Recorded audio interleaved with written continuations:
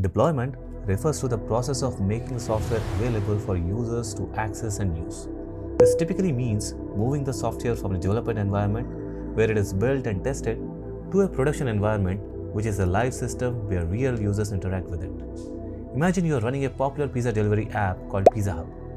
Every week, your developers work hard to improve the app, fixing bugs, adding features, or updating the interface. But here is the tricky part. How do you release these changes to your millions of customers without breaking the app or disrupting their experience? That's where a deployment strategy comes in. A deployment strategy is like your game plan for releasing updates. In this video, we are diving into some of the most widely used deployment strategies, exploring how tech giants like Netflix, Amazon, and Facebook release features with minimal downtime and maximum efficiency. So, let's get started.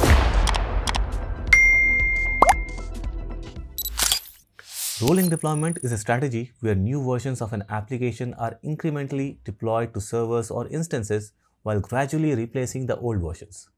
This ensures that some servers always run on the older version until the process completes, allowing a seamless transition without downtime. So in rolling deployment, you update one or two servers with the new version while the rest handle traffic with the old version.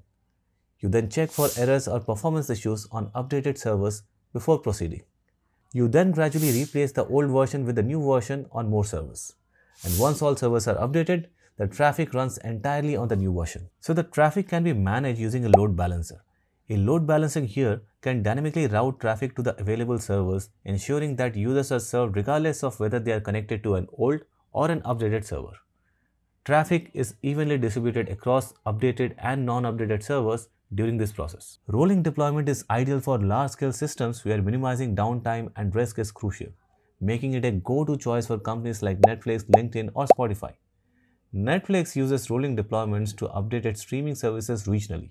It starts with a few servers in one area, monitors for issues, and then expands to the other regions, ensuring millions of users experience no interruptions. So the main advantage of rolling deployment is zero downtime. That is, users continue to access the application during deployment.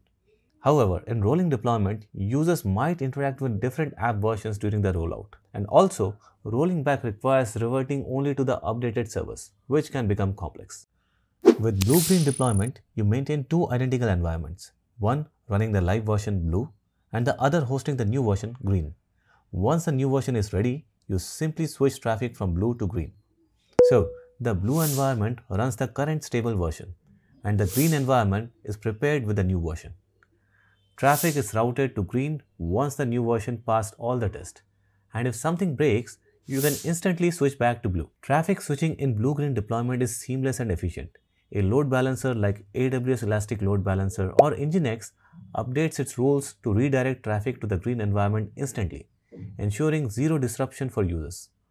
Alternatively, an API gateway such as AWS API Gateway or Apigee adjusts routing at the API layer to achieve the same result. While DNS updates can also reroute traffic, they are slower due to propagation delays and are less suited for instant transitions. Throughout, performance and logs are monitored in real time, and if issues arise, traffic can be swiftly reverted back to the blue environment using the same configuration. In fact, Shopify uses blue-green deployment to release updates to its platform for millions of stores. For instance, when rolling out a new analytics dashboard, Shopify deploys it to a green environment, tests thoroughly, and switches live traffic only after verifying stability. One major advantage of blue-green deployment is its ability to offer quick rollback. If something goes wrong, you can instantly switch back to the previous environment without disrupting users. It also ensures isolation, allowing you to test new updates in a completely separate production-like setup without impacting the live system. However, it's resource-intensive because as you need to maintain two identical environments and synchronizing databases between the two can become quite complex. Canary deployment is a strategy where a new version of the application is gradually rolled out to a small subset of users known as Canary users, while the majority of users continue using the old version. This approach helps in testing the new version in production with real user traffic, minimizing the risk of wide-scale issues.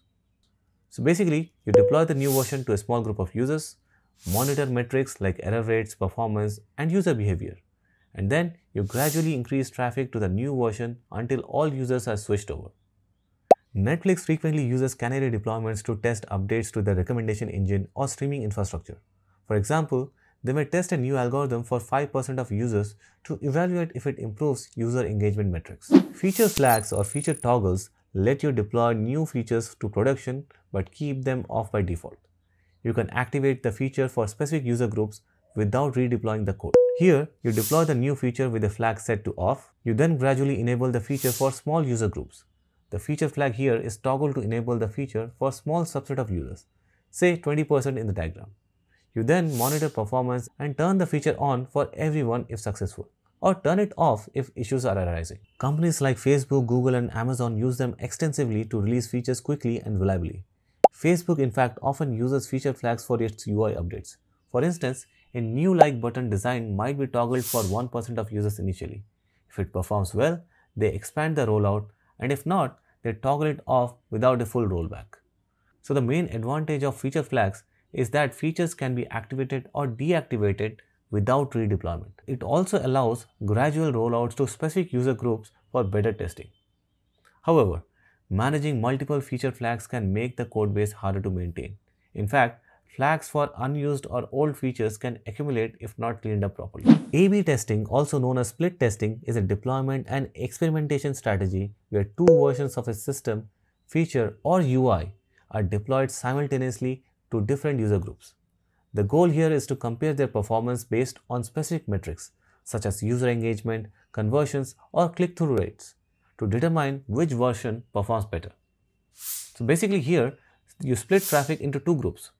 Group A sees the old version and Group B sees the new version. You track metrics like user engagement or conversion rates. You then analyze results and deploy the version that performs better.